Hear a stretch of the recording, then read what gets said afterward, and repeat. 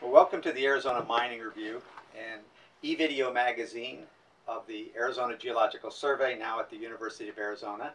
It's August 28th, 2017, and this, our 40th episode, follows a one-year hiatus. Our first episode was broadcast in January of 2013. I'm your host, Mike Conway. Our guests today are Areta Zouvas, Hello. President of the Kirkland Mining Company, and Burch, Project Manager. Welcome to the show. Thank you. Thank you. And the Kirkland Mine Quarry is situated in central Arizona near the small community of Kirkland. And the quarries has a nearly 100-year history, as I understand it, that included providing dimension stone for the Arizona State Capitol. Yes. And kitty litter, which is a kind of a wide range of materials. And I understand you guys are going to start up a new mine, mining Pozzolan there. And before we get into the details of that, could you tell us a little bit about yourself, Areta? Sure. Well, my family came across this deposit back in 1989 when it was the kitty litter mine. And at that time, they were working with getting some help for a bagging operation that they needed. And it ended up being that, they had the partners in the kitty litter mine went their separate ways. And so my dad just had done some research on it and found something really special about it and just kind of had this feeling like this is something really incredible. And I think I want to take over the claims and buy the claims. And so he did. And it's been in the family for 30 years now, and we just recently, back in 2011, decided that it was time to kind of figure out really what is this and what can it do, and that's when we started really getting into the research and development and figured out that we had a high-quality natural pozzolan. Very good. And Al, you have a long history of mining in the area. In some way, shape, or form, yeah. I'm a consulting geologist now, but I spent about 30 years with the U.S. Bureau of Land Management as a geologist, and before that in exploration. So I've been around mining for years and years. Very good. Well, thank you for that introduction. And let's move on to the Kirkland mining property. And I think the first thing you're going to have to do is explain the word pozzolan, because outside the geoscience community, that probably doesn't have a lot of significance or meaning. So what is it, and what's it used for? Well, pozzolans they're making a comeback. They were something very special back in the 30s. They were being used as, in concrete and cement. A lot of our dams are built with natural pozzolans. But what happened was that the government, fly ash came along. And fly ash is an artificial pozzolan, and it comes from coal mining and power plants type of stuff. So what happened was they were like, well, what are we going to do with this? This is filling up our landfills, and we need to do something. And they figured out that it could be used and mixed with Portland cement. And so pozzolans got kind of kicked out because they were a little more expensive than, getting something for free. So that's where it was. And now that the industry has changed, 80 years later, natural pozzolans are making a comeback, and people are looking at it again because of its environmental benefits and its economic benefits, but mainly the environmental benefits of it can do a lot of really special things in areas like water filtration, help rebuild our infrastructure in cement and concrete. You can create a super concrete as an aggregate. As a soil amendments for agricultural and horticultural purposes. So there's a lot of, really special purposes for this. But we decided to go into developing the cement and concrete part, especially because what's happening in our country as far as infrastructure goes, there's a lot of rebuilding that needs to be happening, and this is a really special material for that. Right. So I gather pozzolan is an excellent additive. It adds many years of life to the concrete that's being produced.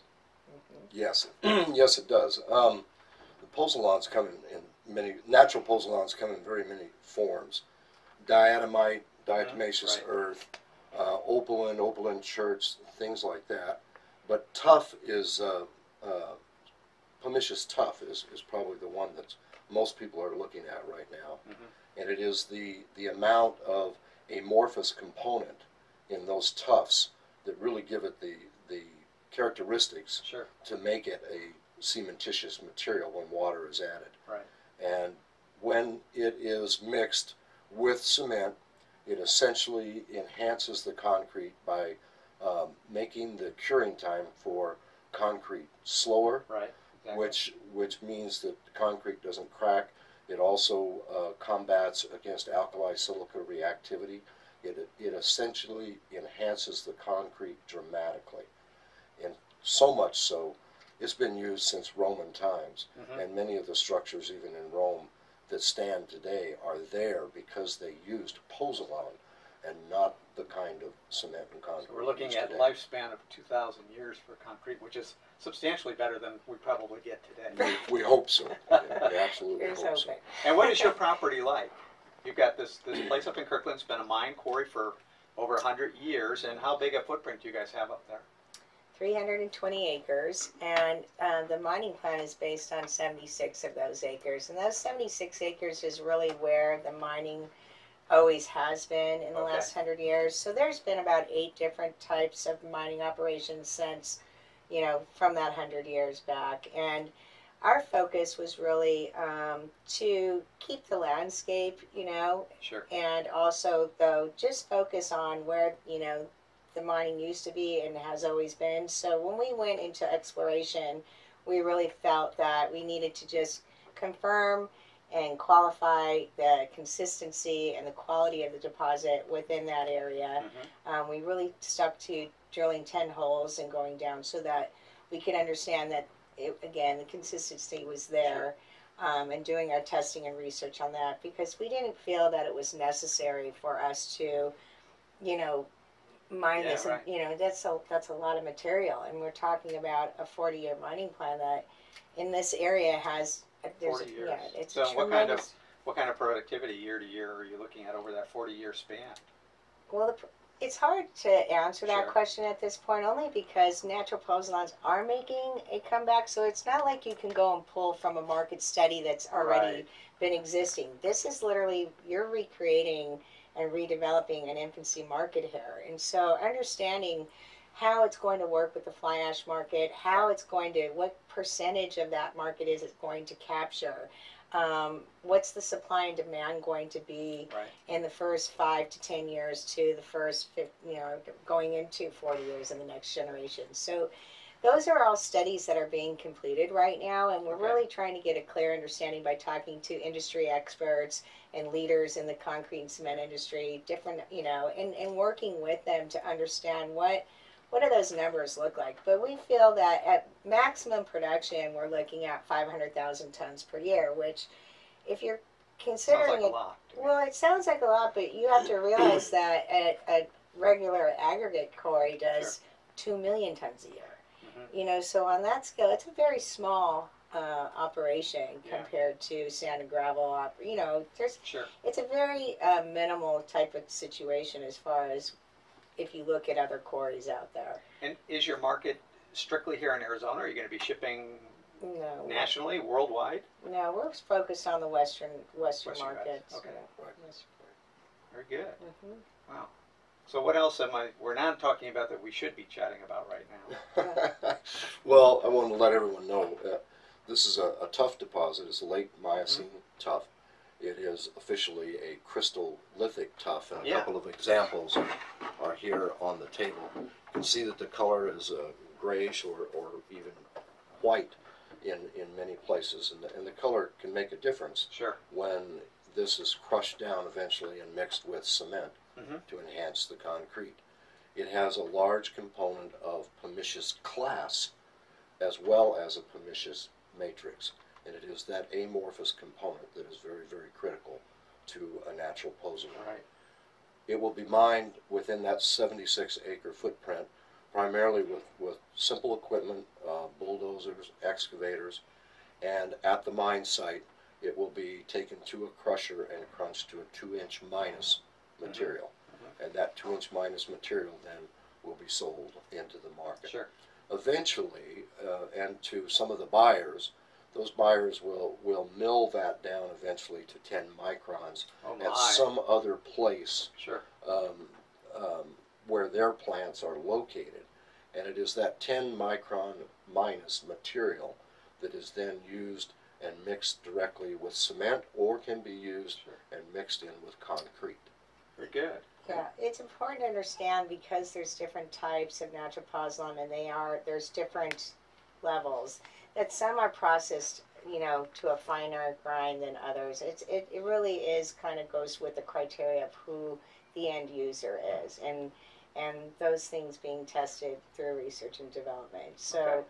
where ours may have to be grinded down to a 10 micron, somebody else might have to use a water agent and Sure. grind down to a 15 micron, or what, it really is specific to the deposit. Right. And so that's something to understand. Well, let me finish up by asking a little bit, where are you at with your permitting? When do you hope to be able to finalize that? Because I know the mine has been permitted in the past and you're moving forward on that. What's your hope, and when do you hope to be in production at this point? Well, we just began the NEPA process, in which is, Sure. can be anywhere from a year to an 18-month process. We're in the beginning of the NEPA process right now, and we're getting ready to end the scoping period. So we will be identifying, what the concerns are, Sure. what we need to address in studies. So we're looking at a water study, a traffic impact analysis study, socioeconomic study. There's a number of studies that have to be completed in the next, 9 months, so that we can get back answers and understand, the impacts, and come up with best practices, so that we can run a very smooth and clean, and what I like to call a well-oiled machine operation. And Sure. we think it's going to be incredibly special, and we're looking forward to it. Our hope is that we will get through the process in the next, year to 18 months, and that's our goal. Okay. And we're going to be doing everything within our what we're supposed to do to get that done. Very good. Well, thank you for joining us on the Arizona Thank Mining you for Review, and having good luck us. with the mine, and good luck with the permitting process. Thank you so All right. much. We Thank you. appreciate the You're welcome. time. Appreciate it.